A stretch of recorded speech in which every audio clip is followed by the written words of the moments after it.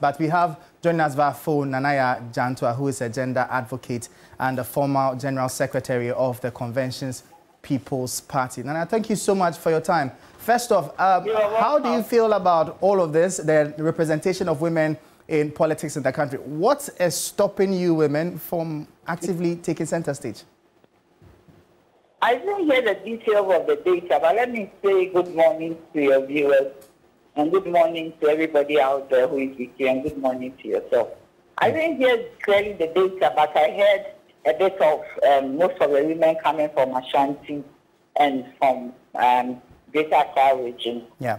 And I heard a bit about Volta region in terms of nominal numbers. I mean, whoever is in the studio was talking about the fact that even though Volta region, there are not a lot of women there, the population, in terms of relating it to the Ashanti, they are more.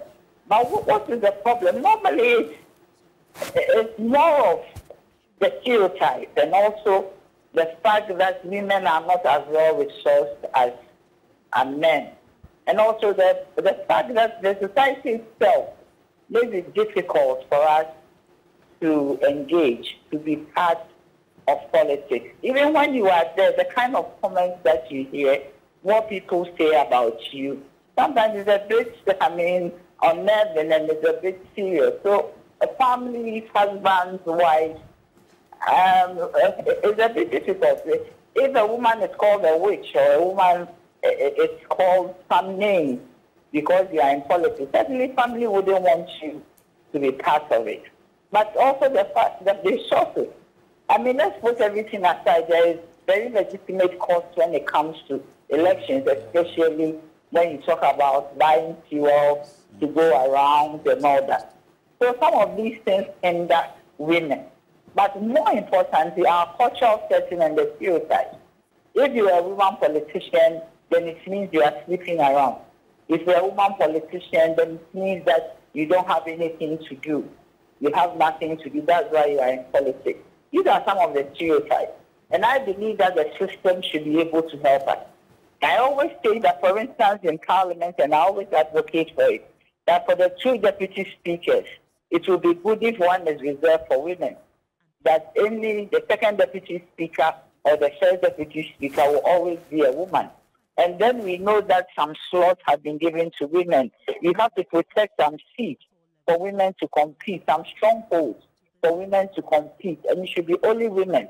If we need 30% representation of women, both parties or all parties should choose 30% of their strongholds and let women only compete. If women are competing against women, that would not be a problem. But we need to change the structure of our economy and need to change the cultural and traditional setting of where we come from, our country, to be able to help women go up. It's not only even in Africa. Let's look at Kamala Harris. You hear people saying that America is not ready for a woman, especially a country where it is the dawn of democracy and it's the dawn of civilization. And we hear coming up that because she was a woman, she could not make it. And that is quite unfortunate. So I believe the time has come for all of us to come together to ensure that women can make it. Putting the right kind of systems in place and removing the barriers and the stereotypes. Because if the barriers and the stereotypes are too many, certainly it is not easy. We who are there already, we are not finding it easy at all. So even in Parliament, you have 2020, hung Parliament with the women too are hung. But how did you even hear a woman speak?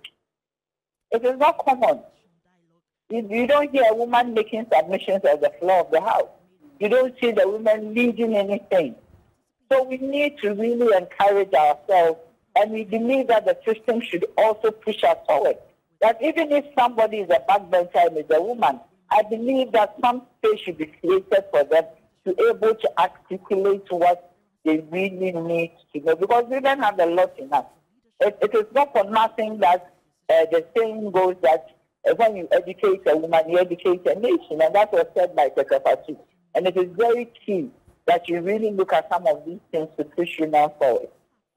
Interesting submissions there. talking about the Affirmative Action Act, I know you were part of those who were championing that conversation. Now that has been passed into law, do you see this making significant difference in women participation in politics going forward? Yes, of course, because if some of the requests we are making is backed by legislation, and there are laws, there's a law to it that you need to do it.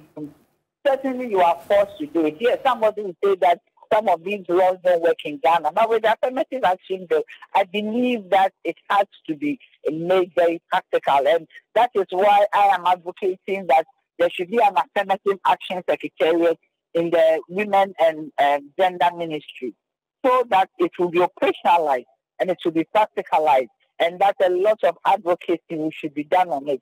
But as we are speaking about our women, we should also not leave the men behind, because if we are not careful, we also leave the young ones behind and become problematic.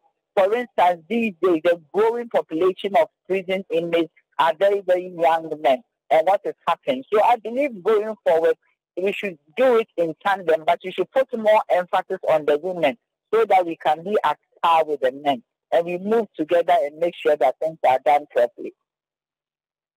Thank you so much. So that was Nana Yaa Jantuah. She is a gender advocate and the former General Secretary of the Convention's People's Party there, bringing us her perspective on how women are faring in the political landscape and how we can better the narrative.